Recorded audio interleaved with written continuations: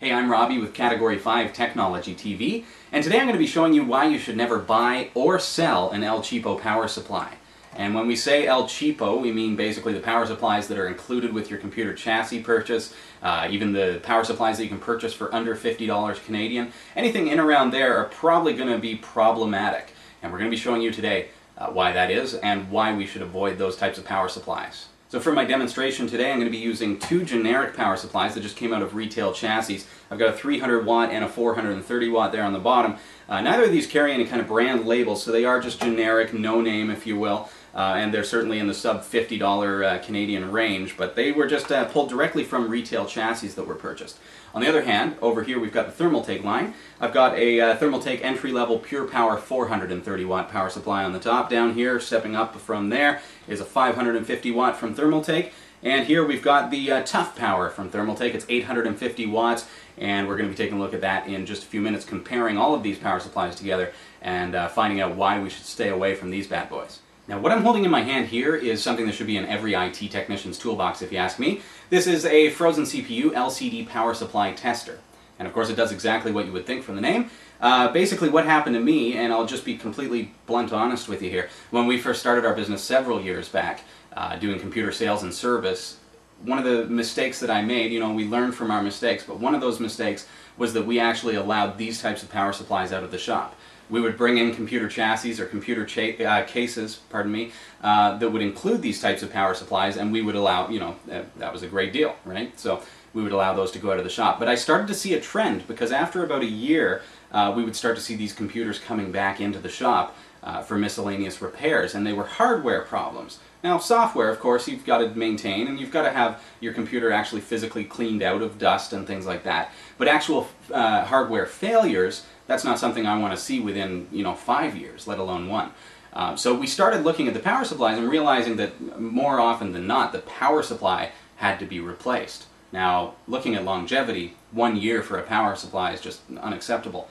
But that said, we also started to detect miscellaneous issues with the power supply. So that's when we picked up the power supply tester, and I'm going to show you today the kinds of issues that these kinds of power supplies can cause to your system. If your power supply like this is going to be providing dirty power or fluctuating power that's going to be fluctuating between different voltages, that's going to cause some problems with stability as well as with the actual performance of your computer. We step into a slightly higher end power supply such as the Thermaltake Pure Power 430, and we're going to start to see a lot more consistency when it comes to the actual voltage that's being sent to our computer. And because of that, our motherboard's going to be happy, our CPU is going to be happy, our RAM is going to be happy.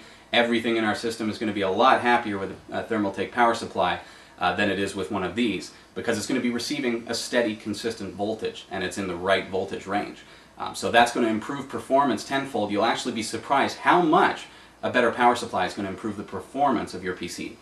Alright, first up I want to take a look at this 300 watt generic power supply. All I'm going to do is hook this up to my power supply tester, and that power supply tester is going to just check out all the voltages, make sure that everything's consistent, and make sure that this power supply is going to be providing clean power and consistent power to our computer. Now you hear that beep?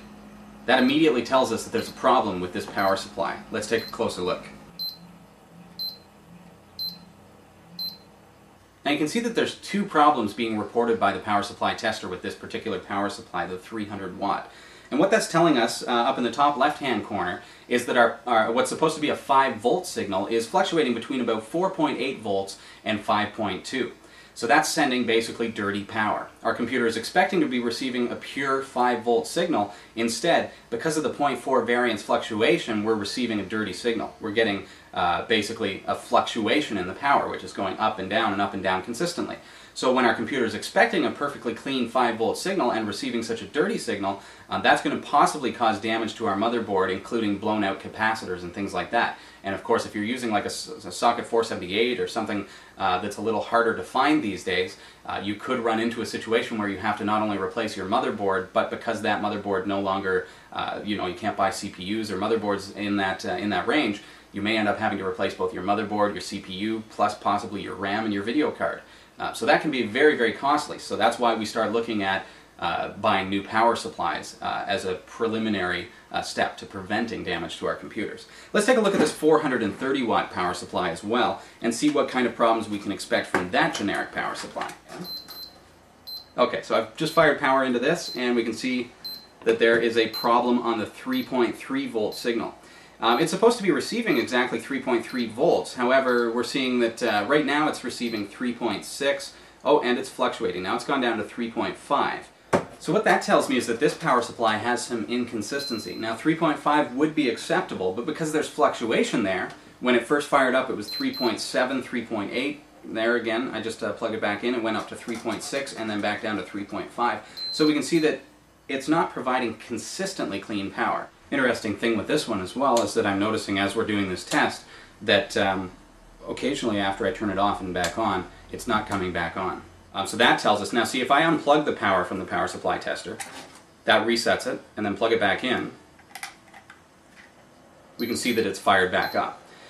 So what that tells me is that this power supply is not able to even handle a load. So there's a problem not only on the 3.3 volt channel, but also in its ability to hold a load. So that means that this power supply is going in the garbage. So let's get this one off the power supply tester, and we're going to hook up our first Thermaltake product and find out how much more consistent we can expect our power to be. This power supply is the Thermaltake Pure Power 430 watt, basically what we would consider an entry-level power supply. This is something that we would put into generic systems, residential systems, or if one of our clients had a power supply that was defective, or one of these generics that was showing any kinds of signs of causing potential damage to the user's computer, we would put in one of these as long as this was sufficient power. So at 430 watts, that's certainly sufficient for most residential computers and certainly office computers, but higher-end gaming systems, we're going to be looking at more powerful power supplies. But let's hook this up to my power supply tester just to show us what kind of power we can expect from this unit. And you'll notice that with the Thermaltake power supplies, I was mentioning earlier about the cabling, these cables are nicely wound. And what that does for us is that not only is it a little bit cleaner inside of our system, it makes it easier to manage the cables, and you can see that they're much more independent. These cables don't tend to get tangled like the other cables do. I can easily just pull out one cable and they're not tangled. But the other advantage to this is the fact that in our computer system, a cable like this, now see, they're tangled. Something like this is going to block airflow because there's just so many cables just kind of hanging about the system. With these guys, on the other hand, they're easy to tie up, they're easy to tie into the computer chassis itself, and so it's going to allow an increase of airflow into the system and out of the system so that you can get a cooler running computer system, and that's another way to improve performance.